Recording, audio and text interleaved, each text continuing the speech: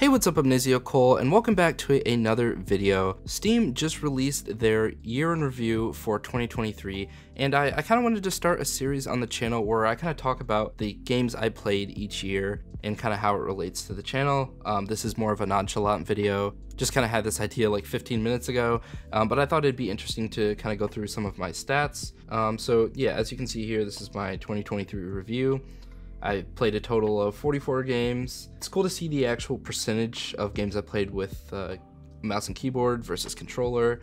There are certain games that I play with controller, for instance, like Watch Dogs is all controller, but like Valve games, those will be mouse and keyboard. So you can see these are my top 3 played games.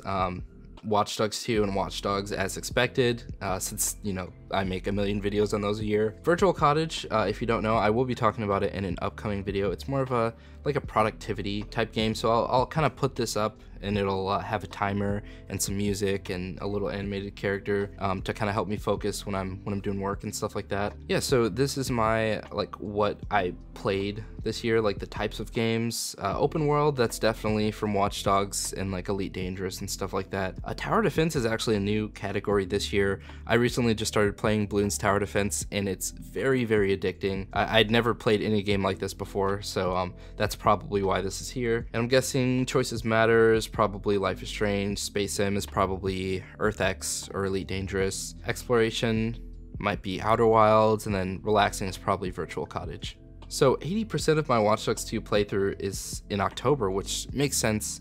I was recording a lot of footage of Watch Dogs 2 in October. I don't know if you guys noticed, but I did do daily uploads in November, so I was recording a lot of videos for that month. And kind of a small goal that I have is to do a showcase on every mod that's not a mod pack on Nexus mods within the next year. So I just finished all of the Watch Dogs 2 mods that aren't mod packs and are actually worth reviewing. So, you know, I'm gonna be moving on to Watch Dogs and Watch Dogs Legion. So for Virtual Cottage, you can see I kind of started using it earlier in the year, but then I really started using it heavily these past few months. And now these are my 4th and 5th most played games. Just Cause 4, this is kind of the go-to game that I'll go to kind of turn my brain off, just kind of fly around in the jet, blow stuff up, you know, fly around in the wingsuit. Just Cause 4 is, I think, my most played game on Steam. It's really fun. I think I have like 1,000 hours on it. And Elite Dangerous is also one of those, although depends on what I'm doing. Sometimes I'll kind of do some exploration just to kind of turn my brain off, just flying around in the ship, or I might do some trading, but I really enjoy Elite Dangerous, one of my favorite games of all time. October, I actually replayed Oxenfree. I think the first time I played it was right before I did my indie interpolation video in 2019, but I wanted to replay it because I'm going to be playing Oxenfree 2. I just haven't gotten around to it yet. Earth X, that's when I played that. Earth X, No Man's Sky, quite a few other games in April. Of course, every month's got to have some sort of Watch Dogs. Yeah, so these are all of my games that I've played with controller. This really side note, this really annoys me that Ubisoft hasn't updated this image on the original Watch Dogs. I have it set custom in my library, but for things like this, it doesn't show up, and it really annoys me. But anyways, yeah, so these are my main controller games. Let me guess, longest day streak? Yep, April. That's what I was thinking.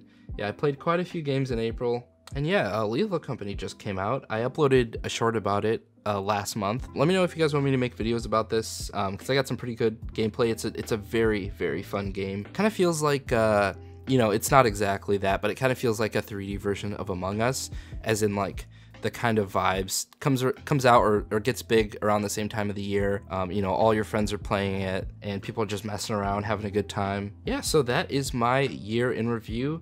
Again, just something I kind of wanted to look over just casually on the channel. Next year, I'm hoping to get a lot more games played on the channel, talking about a lot more different games, still making Watch Dogs videos, of course. But yeah, just let me know what your thoughts are down in the comment section below. What does your year in review look like? What are your top 5 games of the year? And yeah, hope you all enjoyed this video, and I'll see you all in the next video. Peace.